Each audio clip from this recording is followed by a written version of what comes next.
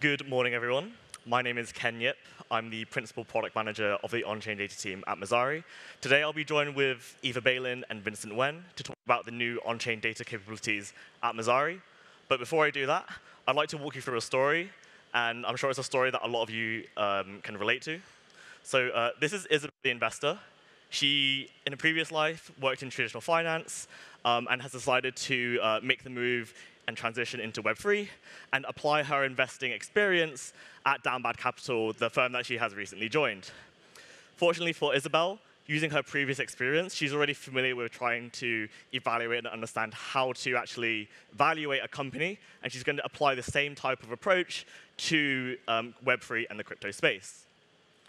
So within traditional finance, you could, when you do fundamental analysis, you would look at things like assets under management, price to sales, return on assets. And although you can't look at these exact metrics in the Web3 and crypto space, you can draw parallels.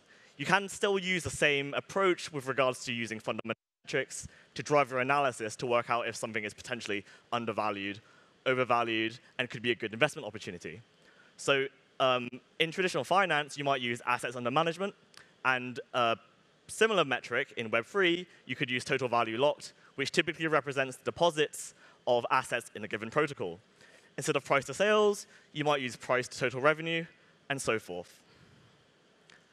So within crypto and Web3, similar to TradFi, there are different sectors. So there's automotives, for example, or pharmaceuticals. And in Web3 and crypto, there's also the same. So you have decentralized exchanges, lending protocols, liquid staking, and so forth. So Isabel and Down Bad Capital have decided that they want to hone in and focus on lending protocols as their sector of expertise. And as mentioned before, she's going to do this by analyzing different protocols by looking at their fundamental metrics. So some metrics with regards to lending protocols could be things like TVL, revenue generated, deposits, and withdrawals. And she's already spoken with her team about the protocols that they're interested in and have a shortlist. So Aave, Abracadabra, Compound, Liquidity, and a few others are on their radar. So Isabel's going to go off and try to do this fundamental analysis. And what it really looks like is she's trying to fill out this data set. So at the top, you've got the metrics that she's interested in. And then on the left-hand side, you see all of the different protocols that she's interested in. So she goes off and she tries to find a data source to get all of the data that she needs. She finds the first data source A, which has great coverage in terms of the protocol she's interested in, but it only has one of the metrics that she cares about, TVL. So she can use data source A for this, but she's going to need to find another data source for the other metrics that she cares about. She finds data source B. And data source B has more depth with regards to the metrics that it supports. But you'll notice immediately that there are some metrics which aren't actually supported across the board. So liquidations, for example, is supported on Aave, but it's not supported for Compound and MakerDAO. And there are also instances when the protocol is entirely not supported. So there's no data for Abracadabra, Liquidity, or Venus. So again, she will have to get this data elsewhere. So she looks for a new data source, and she finds data source C. Data source C has no TVL data, but it has lots of good revenue and transactional data, which she's interested in. Again, you'll notice, though, that there's good support for things like Aave and Compound. There's lots of gaps in Abracadabra and the other protocols she's interested in. So she's gone off, she's looked for 3 different data sources, and then she's going to stitch them together, and her final data set looks something like this. So even though she's combined 3 different data sets together, you'll notice that she's got some gaps already, which means that if she's really interested in certain metrics and they're pivotal to her analysis, for example, revenue, she can't actually apply and do the analysis she wants to for Abracadabra and Liquidity. There's also some other issues that you may have noticed. So looking at TVL and revenue, there are 2 different data sources that she can use. For data source A, or for TVL, it probably makes sense for her to use data source A because it contains all of the protocols she's interested in. But then revenue is a bit more complicated because she has, in some instances, data source B and C for the protocol, like Aave and Compound. And in other instances, only one of the data source supports that protocol, so MakerDAO and Venus. So she needs to make a decision in terms of which data source does she use. In order for her to work out which data source she should use, she's going to want to understand how it's calculated, and then use that to work out which one she's going to prefer. But that leads us to another problem: lack of transparent methodologies. So right now in the Web3 landscape, it's very common for analytic tools to simply just give you a value, and you just have to take that value as it is. There's no explanation of what it is, how it's calculated, or where it comes from, and we just have to accept the value for what it is. The second scenario is that there is some explanation, but generally it's unclear, it lacks details, and you have follow-up questions. So this is a screenshot from an analytics tool in the market today, where they describe total revenue for a lending protocol as total interest paid by borrowers. That's fine, but then the immediate question after that is, how do you calculate total interest paid by borrowers? And then when they split down the total revenue to the supply side and the protocol side, it indicates that there's a share of the total interest that goes towards different parties, but again, there's no indication of how that's calculated and where that comes from. Another problem that you may have noticed earlier is that there were some protocols which simply weren't supported at all and that had no data. So generally, if you're in a top 100 protocol or considered blue chip, you probably will have support either by your project team developing a native analytics tool or a community tool building something for your platform. But generally, if you're outside of the top 100 or you're a niche protocol, you rarely have support for your platform. This doesn't just apply at the protocol level. It also applies at the network level. So if you're on Ethereum, you generally have good support. If you move on to an EVM chain like Avalanche, you sometimes have support. But then if you move off to something like a non-EVM chain like Solana, you rarely have analytics support. So to summarize, Isabel wants to do a fundamental analysis of metrics to understand protocol performance, adoption, and usage so she can work out if there's potentially good investment opportunities. To do that, she needs to stitch together data from multiple different tools and sources. This is very time-consuming and error-prone. And in addition to that, she's going to be missing metrics. She doesn't understand where those metrics are coming from and how they're calculated. And in some instances, entire protocols or entire networks are missing.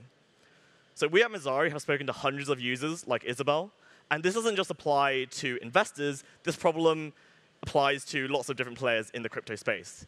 If you're a protocol team, you want to understand the performance of your protocol as well as the adoption and the usage, not only of your own protocol, but you want to look at your competitors and see how they're doing. If you're an exchange, you want to make sure that you do enough research on the assets that you list.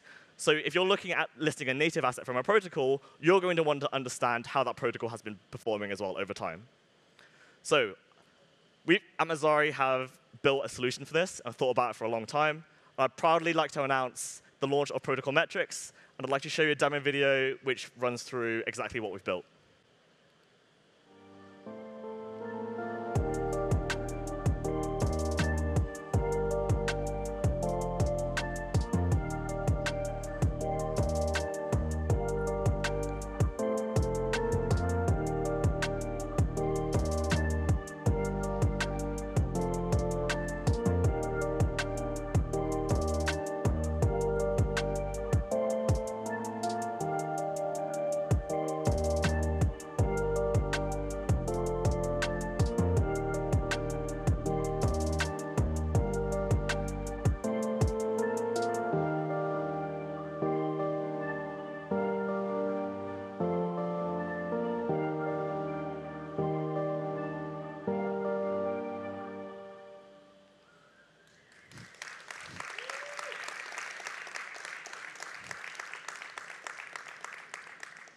So if it wasn't clear from the video, now using Messari, Isabel can get all of the metrics she's interested in for all of the protocols she cares about across all of the networks that they're deployed on. And in addition to just having one centralized source where she can get all of the things that she needs, we also acknowledge the issue that I mentioned earlier around lack of transparent methodologies. So for every single metric that we have in our product, we're very transparent with regards to how we calculate it so that you and everyone else in the Web3 community understands exactly what we do and don't include. And this is completely public and open in our GitHub repo. And not only do we want others to just simply use it to check how we calculate things, we actually welcome the wider Web3 ecosystem and community to review and provide feedback for these methodologies because they're public and they can be used by anyone. We really want to build the most accurate and best centralized repo for transparent methodologies. So with the introduction of protocols in Messari, this enables us to begin mapping relationships between entities. And Messari is the first in the industry to begin doing this. Because we already support assets and DAOs in our platform, with the additional protocols, we've made it really easy now for individuals to switch between are they the asset to any of the Aave protocols, as well as Aave the DAO. And another example is SushiSwap, where you can switch between Sushi, XSushi, the various different sushi protocols, as well as the SushiSwap DAO. This is just the beginning, and today we currently support 37 protocols in full, with the intention of continued scaling and supporting more protocols in the future. And you're probably wondering where we get this data from. So I'd like to introduce Eva Beylin, Director of the Graph Foundation, to tell you more about that.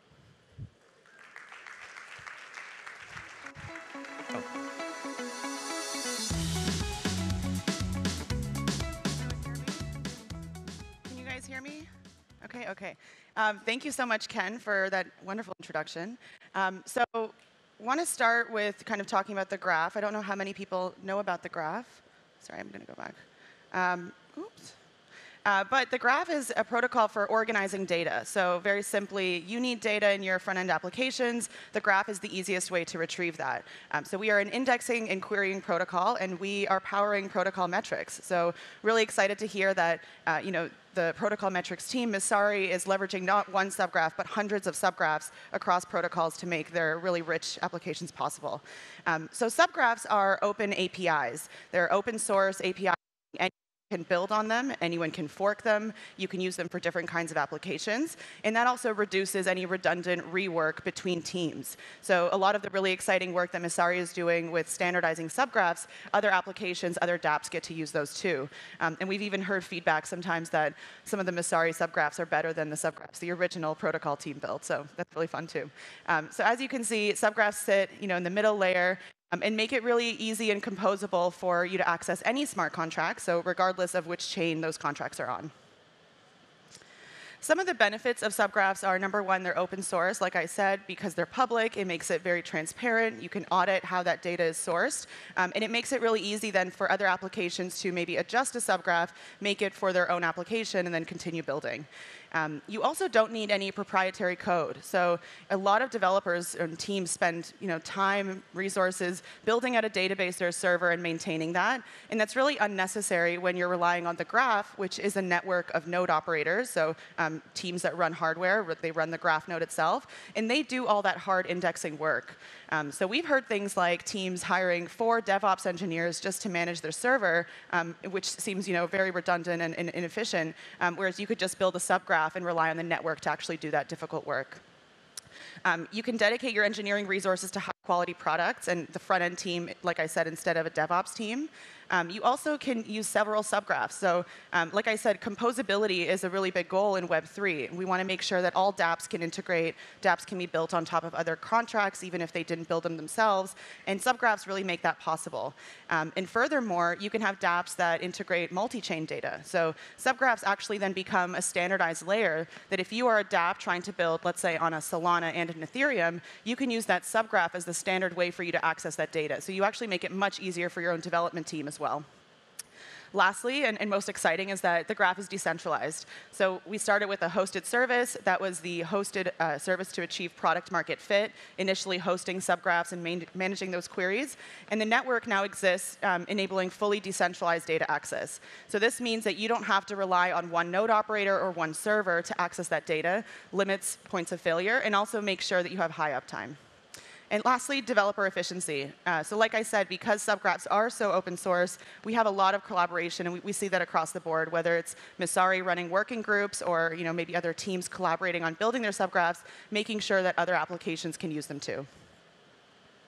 We're really excited about a new feature and product called Substreams that will be coming out soon that I know Messari is also very excited about.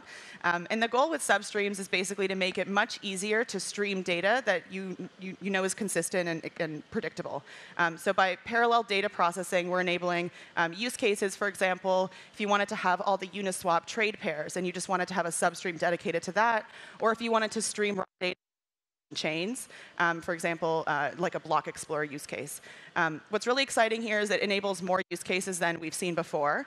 So we're hearing teams not only using subgraphs for their front ends, like Messari protocol metrics, but for actually retrieving raw data, for maybe routing algorithms, maybe some other back-end analysis. So excited to see that come to fruition as well. The graph currently supports 39 chains, so we know, especially for the protocol metrics team, this is extremely important to provide a holistic view of Web3. It's not about picking one chain, it's about providing that standardization across chains, across protocols. So today we serve 39 chains on our hosted service. Our network currently supports Ethereum, and we're expanding to Gnosis chain imminently. And over the next 6 months, you'll see all these other chains supported on the network. So like I said, we really believe the graph multi-chain vision is actually much broader than just the graph. It's enabling Web3 to be truly decentralized and cross-chain, and making it much easier for dApp developers to then build without having to choose between the complexities of developer experience on each chain. We also have hundreds of smart contracts and protocols that are already indexed. So what's really exciting for me personally about protocol metrics is the goals are very widespread, starting with lending and DAOs. But eventually, every single protocol, every single category you can think of in data and across chains can be on protocol metrics. So we're seeing really incredible growth on our subgraphs on the network. We have over 450 subgraphs already there that have migrated from our hosted service, anything from NFTs to DeFi. And excited to see more provision of on-chain data in a decentralized way. Really excited to introduce next our engineering manager, Vincent, who's working on Messari protocol metrics. And really rewarding for me to work closely with Vincent, as Messari is a core subgraph developer. They recently received a grant from the Graph Foundation, so give it up for Vincent.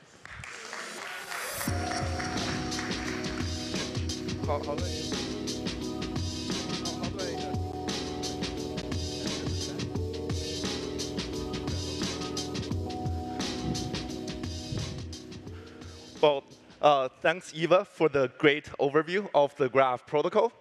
I'm going to continue where Eva left off and tell you more about what Messari does to build and use the subgraphs, especially around the standardization of different subgraphs.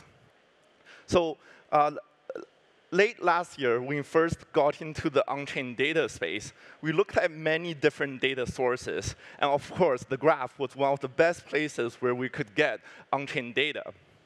And as Eva has mentioned, hundreds of different protocols have built thousands and thousands of subgraphs for people to use. So we started looking at these subgraphs. And what we discovered is that although the subgraphs are great, many of them look very different from one another. They have different data model, they have different schema. It takes a lot of work to pull in these data. So that's why we decided to build a standardization layer on top of these subgraphs to make this process easier for the data consumers. So let me go into some of the details and let you know exactly what I mean. So consider Aave and Compound as an example. So they are both lending protocols that people can deposit money, withdraw, earn interest rate, whatnot. And these are snippets from the official subgraphs built by these two protocols. And as you can see, they look pretty different. And what we're trying to do here is we want to get the TVL data for these two protocols. So unfortunately, their subgraphs don't have the TVL data. So we'll need a way to compute it from other data in their subgraphs. And these queries are basically what we use. And you can notice here that they use different terminology for their entities that are underlying. So Compound use markets, and Aave use reserves. So right off the bat, you have some differences. To make it more confusing, Compound also has something called reserves, which means completely different to Aave's. And they also have different format for their indices, for the IDs. They have different fields that you can pull from the subgraph, so you have to figure out what they are. A lot of the times, you have to go into the documentation or even the source code to understand the nuances between them. You notice here a lot of the number. They have different data types. They have different decimal places that the end consumer will have to normalize. And lastly, they price things differently. One is denominated in US dollars. The other is in ETH. So all of this work of normalization and kind of making sure things work the same way will have to be done by the data consumer, and it has to be done by everyone. And there's not a lot of like kind of code sharing involved here. That's why we wanted to solve the problem for everyone in the space. Hello? Hello? OK, cool. So we're building all of these standardized subgraphs as public goods, which means that they are free and open source. Now, why is this important? So we want everyone to be able to go into our data and look at the methodology, look at the source code, and be able to understand exactly how we calculate each piece of the metric. This is especially in crypto, where there's just always new things, and it's like very crazy. A lot of the data that we have, there are important financial metrics, there are important usage metrics that people use to make investment decisions. So we want to make sure the data is 100% transparent and 100% auditable. Another major benefit for the subgraphs to be open source is that it allows anyone to be able to contribute to our code base. So if your favorite protocol is missing, you can just build a subgraph, submit a pull request to our repository, and the subgraph data will flow automatically into protocol metrics, as well as any other products built on top of our subgraphs. So to give you a sense of where we are, we have indexed data from 60 different protocols across 20 different chains. And combining all of the protocol types that we have aggregated data for, we surfaced over 500 unique metrics with a total of 1 billion data points across all of our subgraphs. And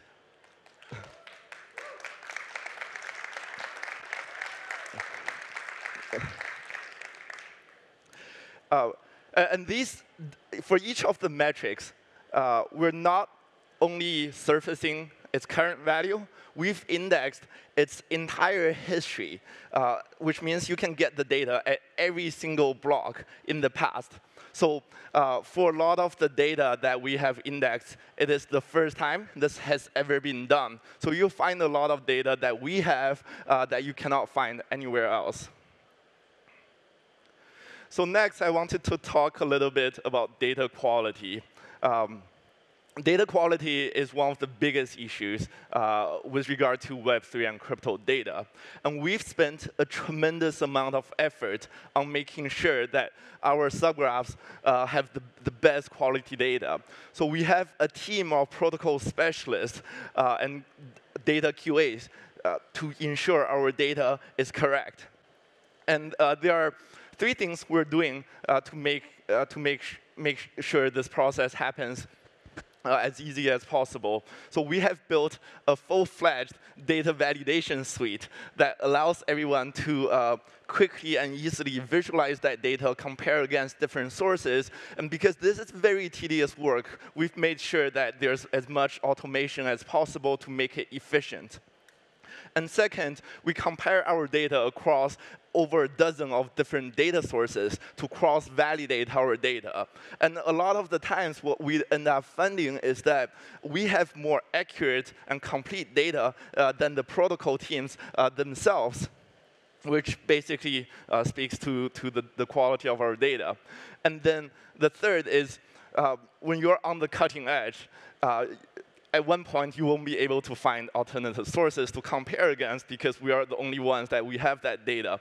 So we've come up with a slew of creative ideas to sanity check the data where alternative sources don't exist. And all of the things that I've talked about, they are documented in detail. So you can go to the methodology, and you find a lot of the either the outliers or the important information about these data that we have run into. So this is an example to highlight kind of the amount of details we go into validating the data. We actually go over all of the metrics one by one to make sure that they are extremely correct. And another example of different data sources that we compare against, there's Dune Analytics, DeFi Llama, Dapps Radar, some projects websites. Of course, we compare with their official data as well. Yeah, OK. So if you think about protocol metrics as a really powerful data aggregator that allows people to compare highly standardized metrics across different protocols, we've also built this product that allows you to deep dive into specific protocols, study the uniqueness of each of them using things like advanced analytics, user cohort study, or have customized visualization like tree maps and heat maps. This product is called Messari Data Apps. These are a series of data applications built by our data science team that allows you to focus on a specific area of the industry or for a particular sector and really gain that additional understanding. So to show you some examples, this is a lending dashboard built by our data scientist, Yule, that shows some of the metrics, a lot of the metrics on compound lending protocol. And what's really cool about the data apps is that because they are all powered by the subgraphs, which are standardized, once you have one built for compound, for example, you can easily switch out the data source and change it for Maker or Abracadabra or any of the other lending protocols, and your data app will still work. That requires basically zero work on your end. This is another one built by our data science Broderick. It gives you a high-level bird's-eye overview into how the lending sector is doing as a whole. As you can see, it goes over half a dozen different metrics across different protocols and visualized using a heat map. This is another one built for the NFTs. This is our first foray into the NFT space, so that's very exciting. And there's going to be a lot more to come in the future. So all of the data apps are built using Python with a custom fork of Streamlit, which is a very powerful and popular open source Python framework. So it allows anyone, not just software engineers, as long as you know Python, you'll be able to get started quickly and build powerful applications in a matter of hours. And what's really cool about these data apps is that all of them are powered by our subgraphs, which means you don't need a backend, you don't even need a database. You're using the graph as your decentralized data provider. And we are working very hard on taking the core building blocks of these data apps into an open source Python SDK called SubgraphKit. And we'll be opening that to the public early next year. You can sign up to our waiting list here if you're interested. And you can always come over to our booth to give you a sneak peek of what we have built. Thank you so much.